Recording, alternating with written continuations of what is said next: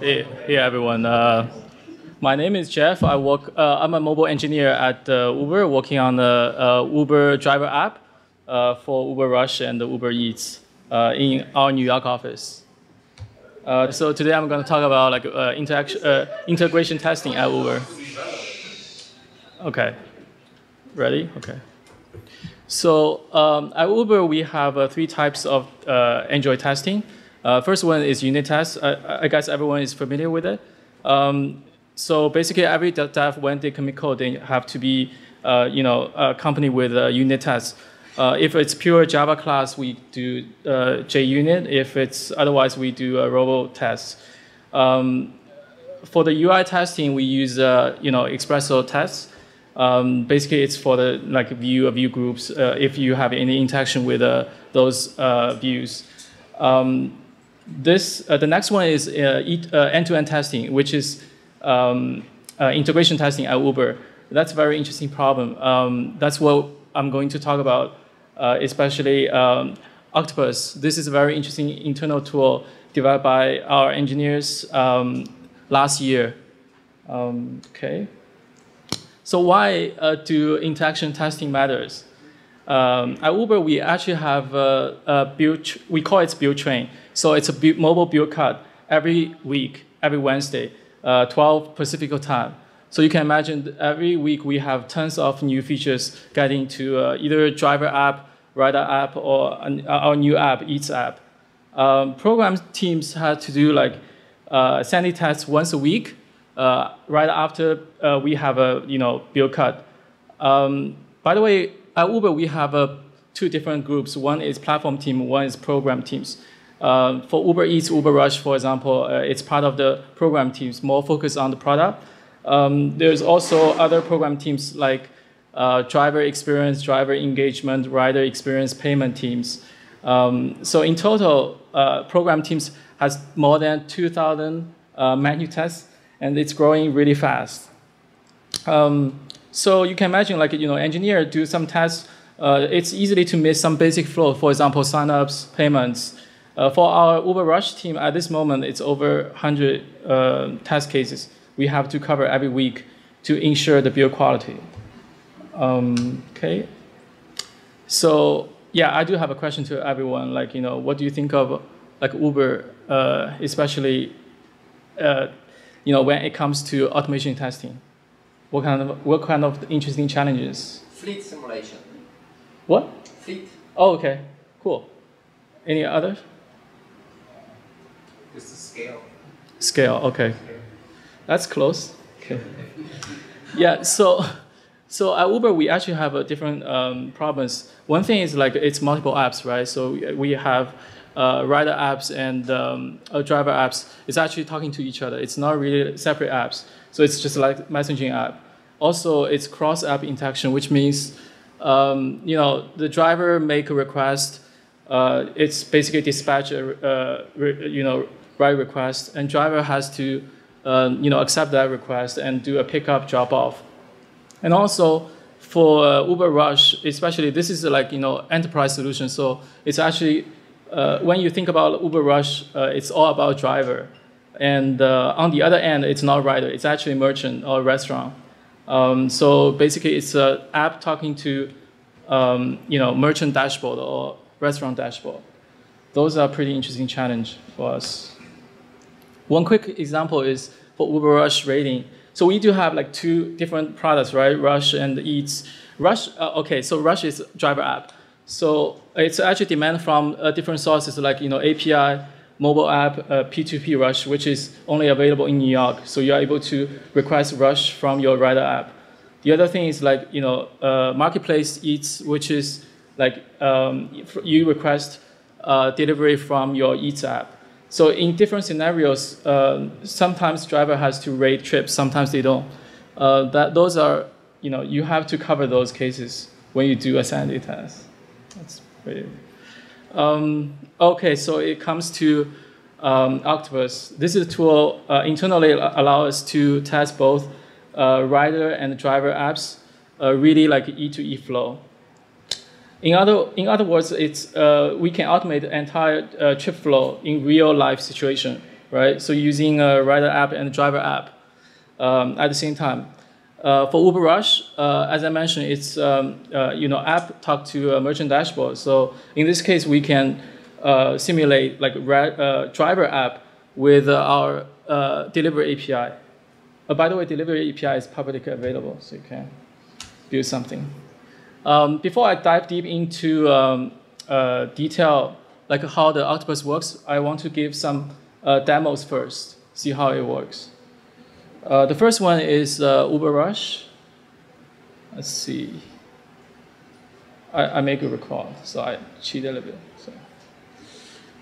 So this is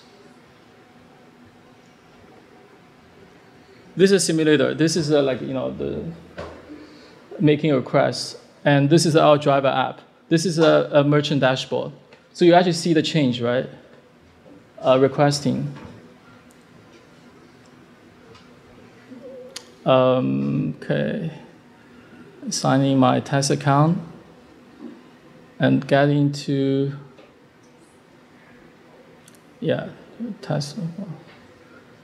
That's my test city in Aaron, Kentucky.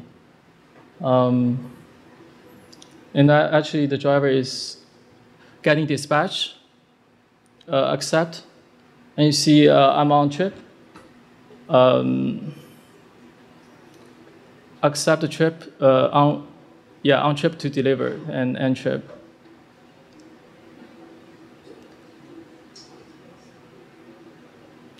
And at the end, you will see it will generate reports here if it's test successful or failed. Cool. So this is one flow for UberRUSH. The other one is I really want to show is not from my team. It's like from a Uber Pro team. That's another demo I want to show you guys. Okay.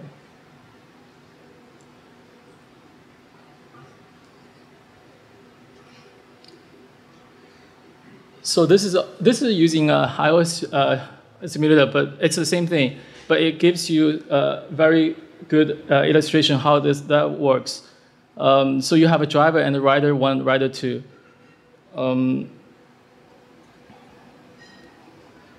So the rider 1 is actually setting up pickup location and destination. And rider 2 and make a request. Driver is picking up this rider. And Uber 2, there's another passenger, so he pick up location and enter a destination location. That's second dispatch. So this driver picks another rider, and driver start the trip.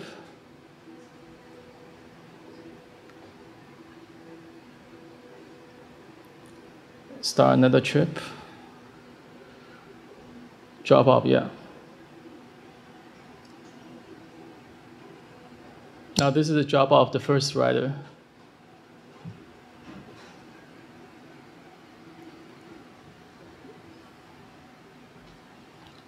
Drop off the second rider, the second passenger, and at the end the driver has to rate the rider.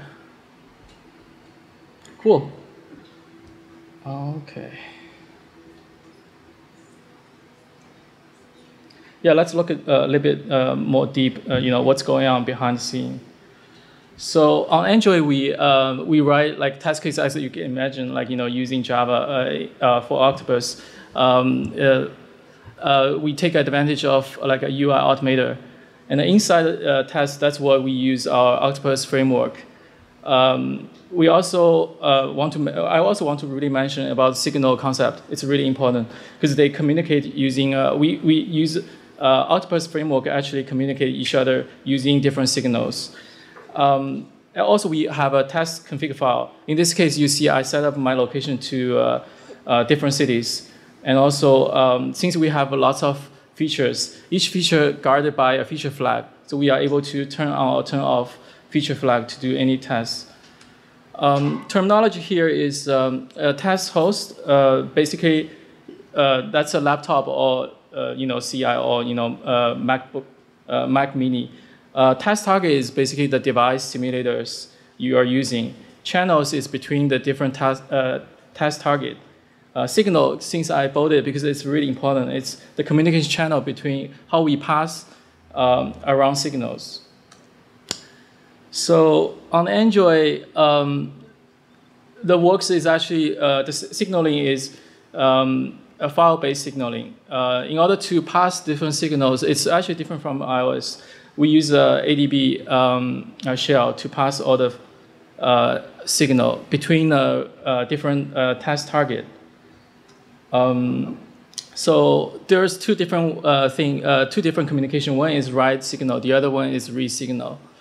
So for write signal, we basically, for example, in this case, we want to write a driver online into the rider app. So rider knows like this driver is online. I'm able to send a dispatch to that driver. In this case, we write this to the template files, then pass to test host, which can be your laptop. And the Octopus framework is going to cat and also copy this file to the rider app. Then this is basically what API does for you, like a write signal. For the read signal, we're using file observer. So if there's any state change in the rider file in the rider app, so rider knows, right? So either the driver is arriving or driver is accepting your write request. This is two APIs we're using for sending different signals or reading signals. Read signal is blocking, and write signal is non-blocking in this case. This gives you overview from the test perspective. You only see different, like two driver and the rider, different test target, and the signal is between like driver online or request trips.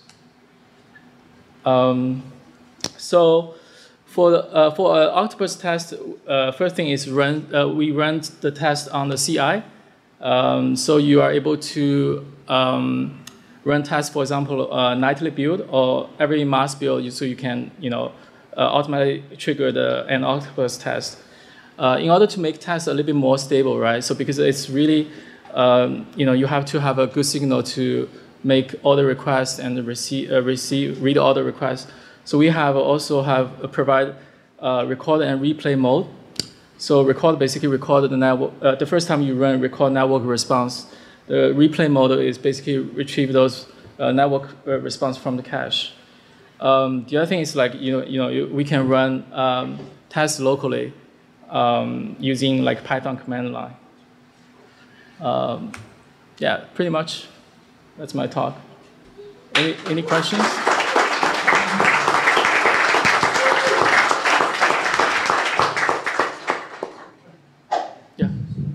Is there any plans to open source? Oh, that's a really good question. So once we made the framework is really robust, definitely we're looking for open source this test framework, because I think it's very useful. And from my perspective, I think integration tests this is definitely not replacing unit tests. It's just a safe net, making sure the call flow works. Because Uber, you can I think if driver cannot start a trip or end trip, that's really bad. Yeah. Sure. When testing the pooling, what was the biggest challenge in getting those different requests to sync up? Oh, that's why we introduced Octopus, to make sure the signaling. How long did that take to figure out? Was that like, I'm sure. Was that like super hard to figure out, like how to sync, like make sure that these requests were synced properly? It's okay. I think it's just like Java programs. Just make sure you have it right orders to make a request. Yeah. Any other questions? Oh. So how do you sync faders? Is that based on timeout or with Sorry, what's that question? how do you do faders? Like when you fail a test, is that one side expecting a signal and not getting it and recording it further, or is it? Yeah. So if you look at all the touch stuff, is actually page architecture. It's kind of like UI object. You retrieve that found by view, whatever the object. If there is some failures, for example, the view is not there, it will just fail the test, and you see it from the terminal. It will actually stop the trip. Like, yeah, actually will report from. For example, those tests running on the CI, so we are able to catch that before the release. Yeah. I'm curious to like test the car movement, on the screen. Okay. Okay. Do you guys like simulate? Yeah. So. In this test case, I think it's not really simulated the route. Yeah. It's basically just like simulate the pickup, drop off, accept dispatch. But I think we are working on that. Definitely working on that. The iOS, I think we can simulate the trips. Yeah. Yeah. How long does it take to integrate with your current app? Like you mentioned that every Wednesday you have this content run. Like how does the integration test and the development? Oh, yeah, because those Octopus tests right now is running on the Jenkins like CI, so it's not really related to. It's actually independent from each build train. So every time you dev commit a code, or depends on the test configuration, it may run the Octopus test. If the test fail, you will know immediately. I mean, in case of does the integration test written at the same time as development time, or is it after? No, it's independent. It can be before or after. Yeah. Yeah. Cool. Last slide. This one. So you can check out our Inch blog. It actually has a very great write-up for Octopus testing. Also, we are hiring. So. Thanks.